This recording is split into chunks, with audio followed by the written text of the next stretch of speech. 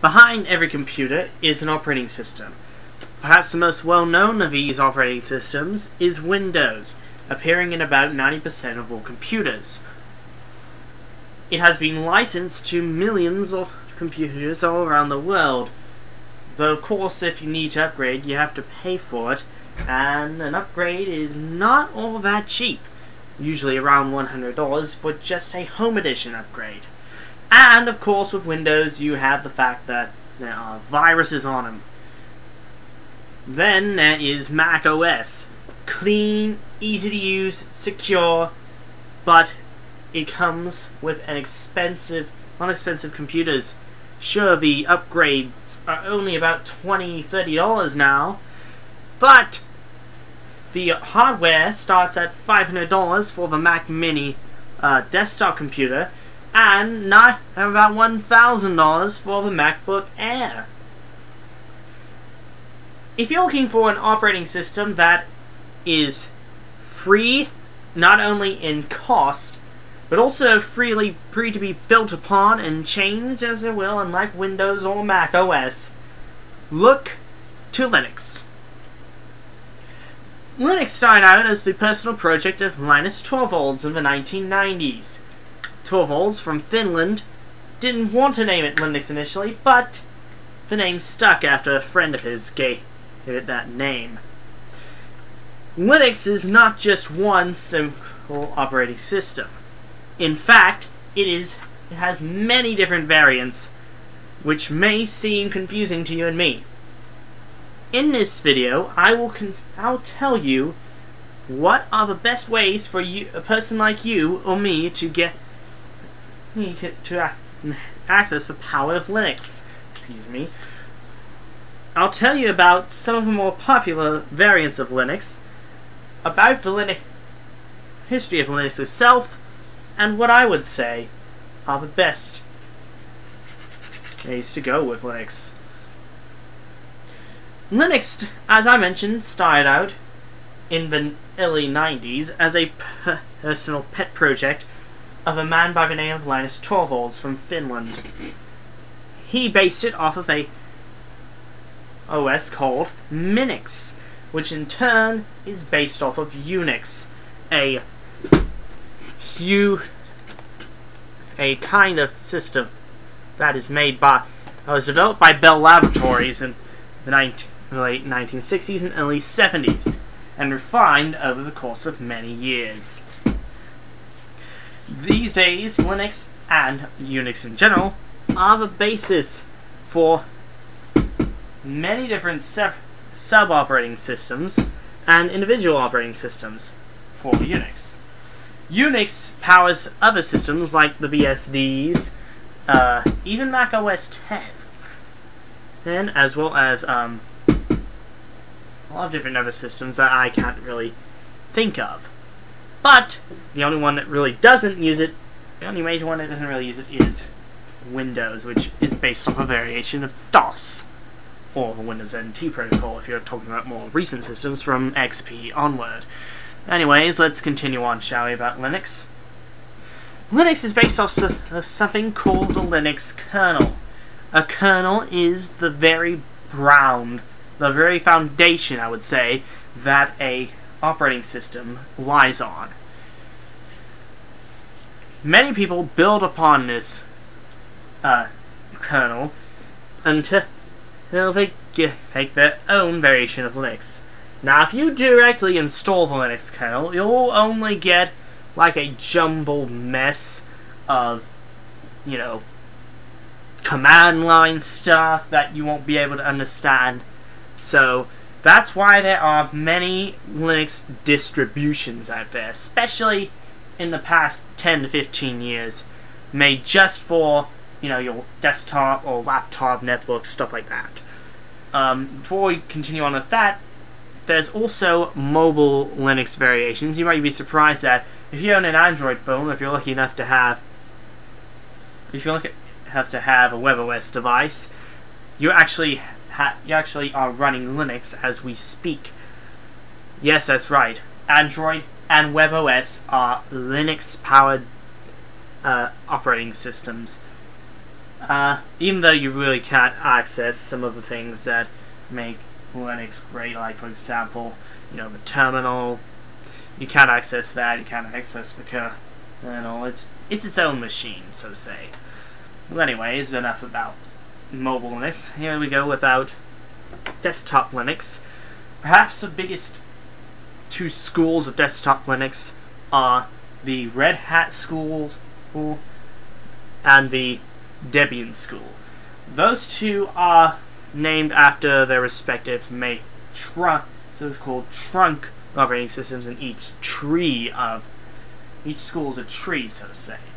There's the Debian tree named after Debian, the Red Hat tree named after Red Hat. Perhaps the most notable branches from each tree are, for Red Hat, something called Fedora, and from Debian, Ubuntu.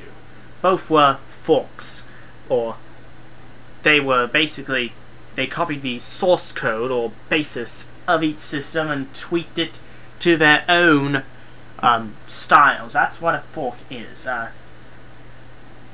And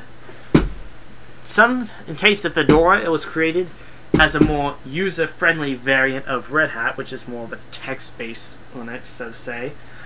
Whereas Ubuntu was created by people who are kind of disgruntled at the way Debian was going. Currently, a variant of Ubuntu,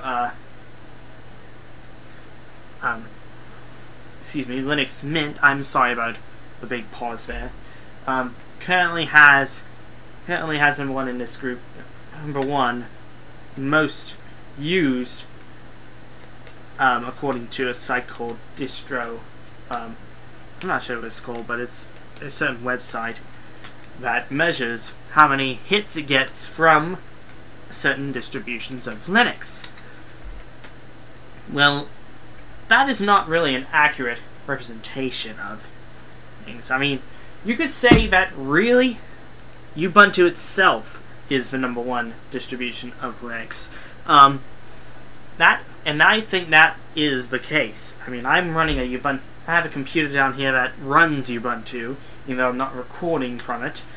And it works quite fast. I mean, Linux in general, you install it on any computer, it's quite fast. And many older computers, you can put a Linux variation on it, and it'll be as fast as it was when you first got it, in most cases. And in some cases, in a lot of people's cases, after about a year or so of using Linux, it runs as fast as day one. And that is pretty awesome. So that's fantastic. Anyways, a couple of misconceptions about Linux. First off, again, it's a lot more user-friendly than most people think it is. If you use Ubuntu, you get something called Unity, which is a very simple, easy-to-use, Mac OS-like interface. There's also different interfaces, what I call the Big Four interfaces. GNOME, which is kind of,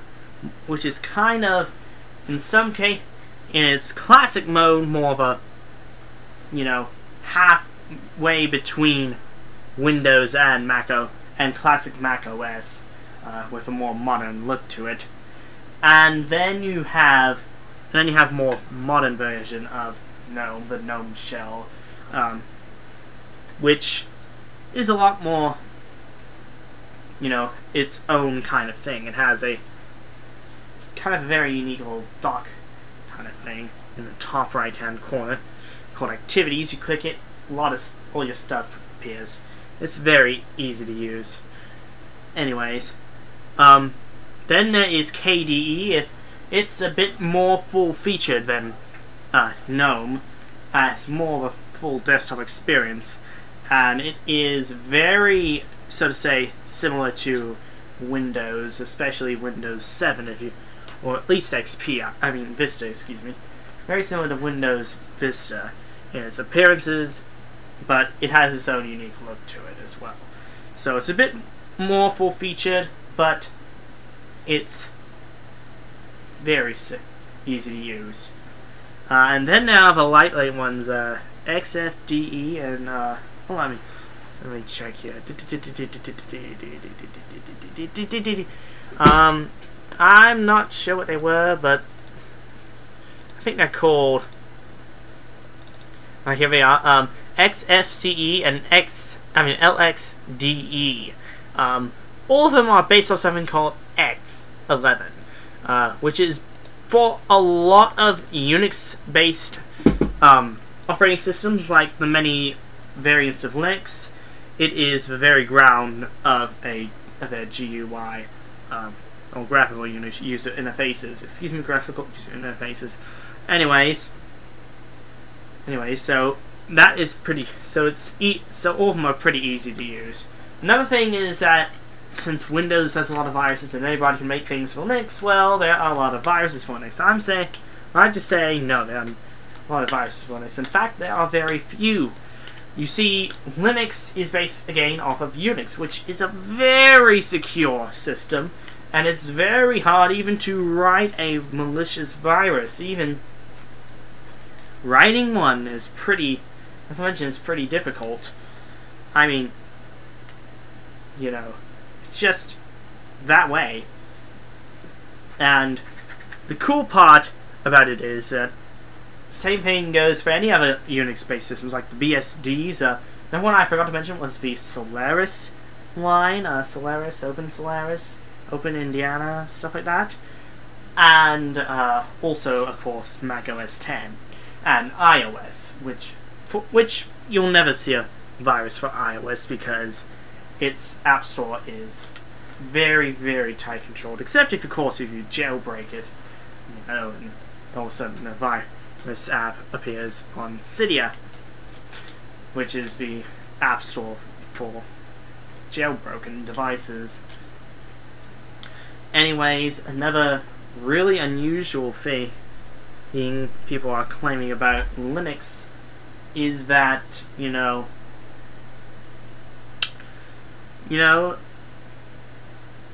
if you're used to Windows, you'll never be used to it. But no, you can't. In fact, you don't have to immediately replace it, you know, right out of the get-go. You can simply make a CD, and most of these CDs are live CDs. That means you can actually run the system directly from the CD and without changing anything on your computer. So that is pretty neat. Ubuntu, a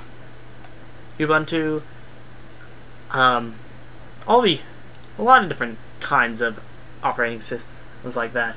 A lot of Linux systems use this kind of system called live CDs. That is fantastic. Pretty neat. So, that's a simple, if a bit fragmented, explain about Linux in under 15 minutes. So, this has been Jacob Smith, here, for Lead Student News and my own account, USA. So, see you later.